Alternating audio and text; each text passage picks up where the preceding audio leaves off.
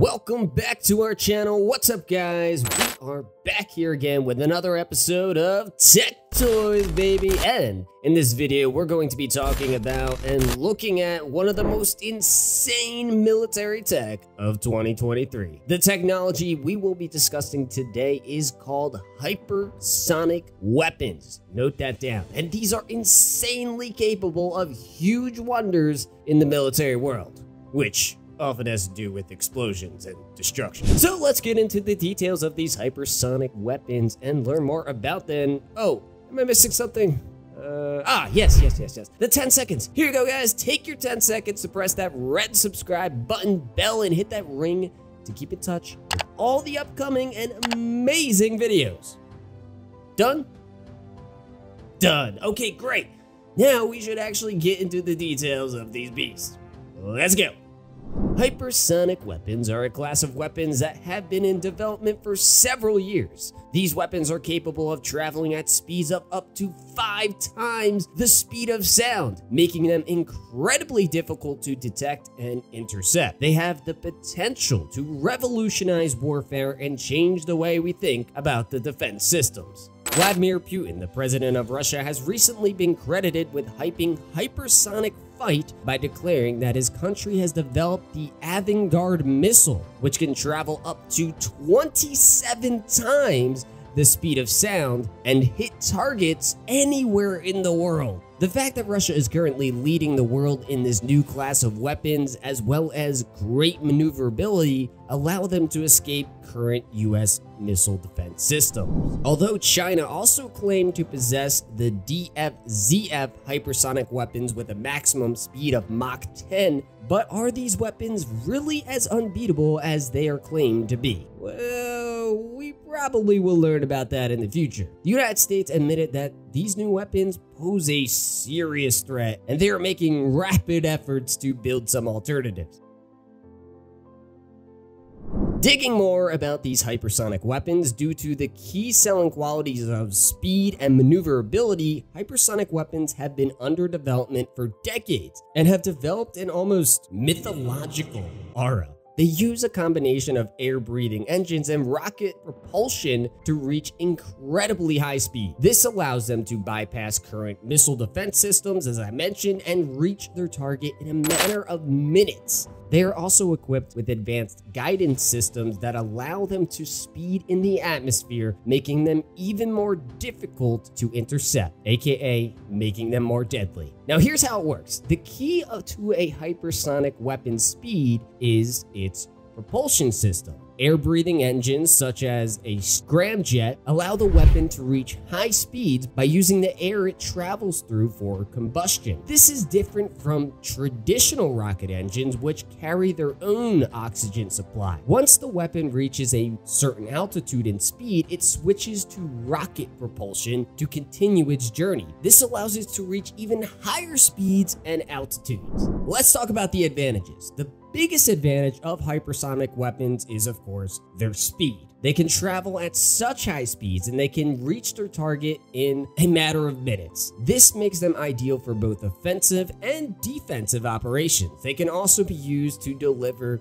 conventional or nuclear warheads. This means they can be used as a first strike weapon, allowing a country to quickly take out an enemy's defense systems before they have a chance to even respond or know what hit them. Another advantage of hypersonic weapons is their ability to maneuver in the atmosphere. This makes them difficult to intercept, as current missile defense systems are designed to track and intercept projectiles that travel in a straight line. Hypersonic weapons, however, can change course at a moment's notice, making them much harder to track and intercept with the current missile tracking technology. Now let's take a look at the current development and future perspective.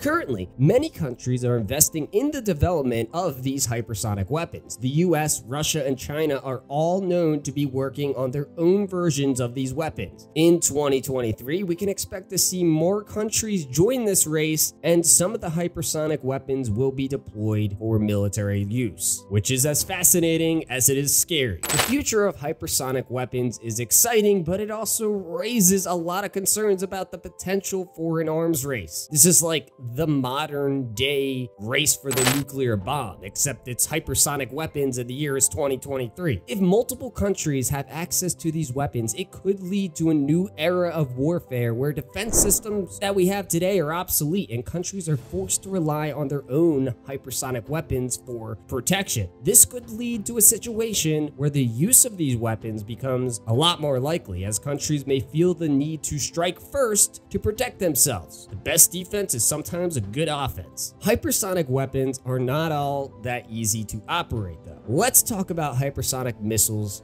specifically.